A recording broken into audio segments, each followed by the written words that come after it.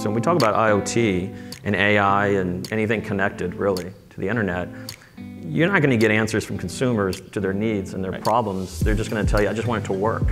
Yeah. Right? You really need to observe and see how are they using that. We stop thinking like an operator of the network and more of a connectivity manager. We're going to enter a sea change too, where walls are made of, paper-thin LED everywhere, and broadband and all of that. It's going to have to be smart, and it's going to have an AI intelligence to know that I'm standing online, show me a short form of this. Right. I'm sitting in my chair, show me a long form.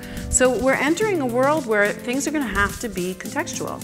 You have to learn, as an example, that over-the-top video service, Xfinity Stream for example, you have to learn on what physical infrastructure that's being served, because again, it's virtual really when it's going across. So AI is understanding, learning those relationships. It's correlating across all of those service layers, and it's understanding when I push over here, this is what the impact is over there. Those aren't labeled. It's a mesh that changes almost instantaneously. And so AI is helping us learn the relationship between those different service layers so we can automate. Until we understand across the entire disparity of those layers, you can't automate because you're automating without understanding how it could impact something else. Right. We recently launched a Gen Z study, and one of the things that we saw really interesting is that Gen Z have a very different perspective on privacy, very different than previous generations. Yeah, it doesn't really exist. Clearly, Gen Z is disrupting the marketplace in that they are the primary driver behind the convergence of the media, telcos, and the tech companies.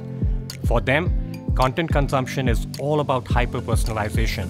They want a unique, engaging customer experience focused on things like convenience, high-touch services, simplicity, and ease of use. At the end of the day, what you're really talking about is you're not connecting things, you're connecting people. And they're either connecting people to people or people to things, maybe someday things to things.